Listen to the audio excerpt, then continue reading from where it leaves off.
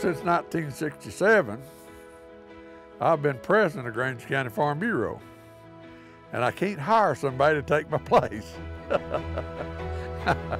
The longtime service and commitment from David Mitchell of Grainger County has been a true value to Farm Bureau.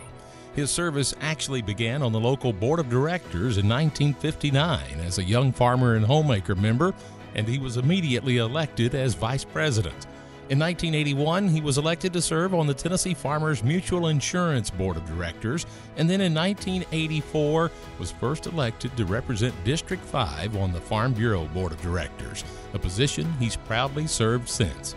His guidance and wisdom for Farm Bureau has come directly from his dedication to his farm, where he and his wife Judy and their children have continued to work to have success and share their knowledge of our most important industry. From innovations in tobacco, cattle, and hogs, to more than 40 years with a dairy operation, and today continuing with the successful direct marketing of their beef, David Mitchell has continued to be a strong and diligent voice for Tennessee agriculture. Weather this spring has been very unusual. We had frost the 17th of May. We couldn't get tobacco set planted early. Then it was too wet for a long time, and then turned off real dry. The spread between what the farmer's getting and what the consumer's having to pay is getting more and more. We're getting less and less of the consumer dollar.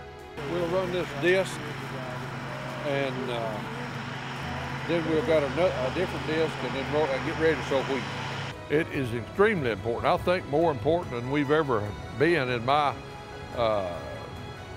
service with Farm Bureau. We have got more people, environmental people and regulation people, trying to tell us what to do.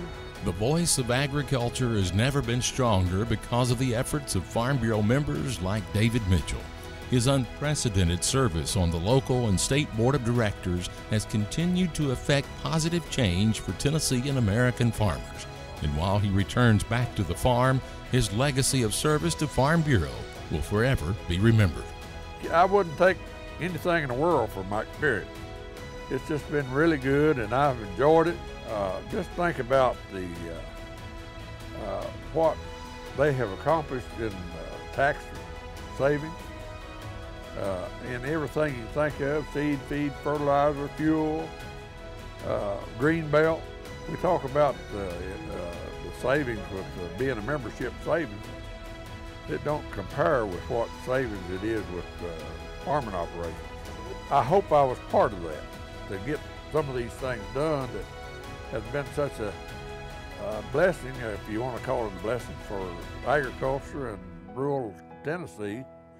That's what I was just part of the program, part of the team, I should say.